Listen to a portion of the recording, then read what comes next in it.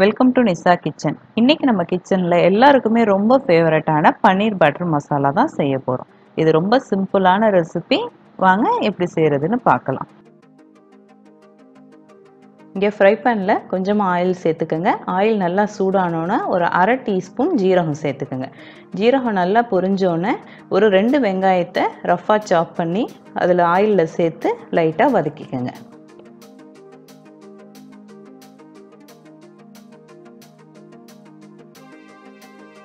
இப்போ 2 நல்ல பழுத்த தக்காளி எடுத்து சாப் பண்ணி அதையும் போட்டு கொஞ்சமாக உப்பு போட்டு நல்லா வெங்காயம் தக்காளி மசீரத்துக்கு மூடி போட்டு வேக வச்சிருங்க.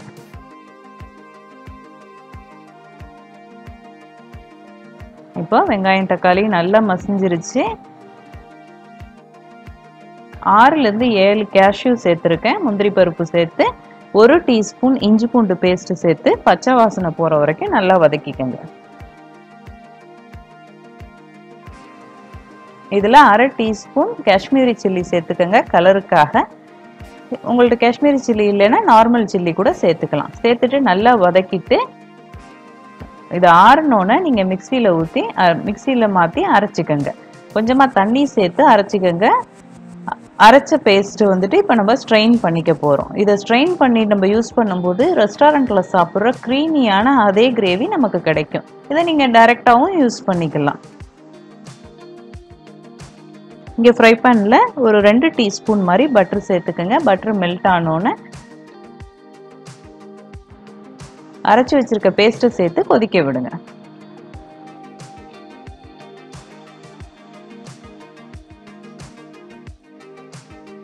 அரை டீஸ்பூன் கரம் மசாலா சேர்த்து நல்லா கலந்து விட்டுருங்க. கலந்து விட்டு கொதிக்க வச்சிருங்க.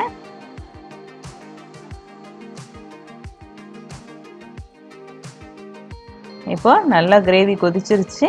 இதில் நான் 200 கிராம் பன்னீர் எடுத்திருக்கேன். பன்னீரை சேர்த்துக்கோங்க. இதை ஃப்ரை பண்ணி நீங்கள் சேர்க்கலாம், டைரெக்டாகவும் இந்த மாதிரி சேர்த்துக்கலாம்.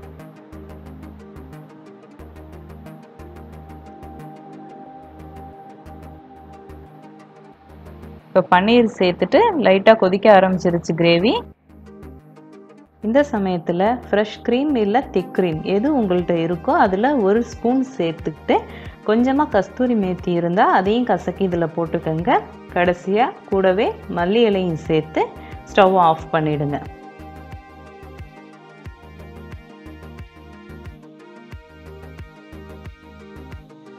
அவ்வளோதான், சூப்பரான நம்மளுடைய கிரேவி ரெடி ஆகிடுச்சு. இது நான், சப்பாத்தி, ஃப்ரைட் ரைஸ், புலாவ் எல்லாத்துக்குமே ஒரு சூப்பரான காம்பினேஷன். இந்த சிம்பிளான பன்னீர் பட்டர் மசாலாவை நீங்களும் வீட்டில் செஞ்சு பாருங்கள். உங்களுக்கு இந்த வீடியோ பிடிச்சிருந்துச்சுன்னா என் சேனலுக்கு சப்ஸ்கிரைப் பண்ணுங்கள். வேறு ஒரு நல்ல ரெசிபியோடு நான் உங்களை மீட் பண்ணுறேன். தேங்க்ஸ் ஃபார் வாட்சிங். பாய்.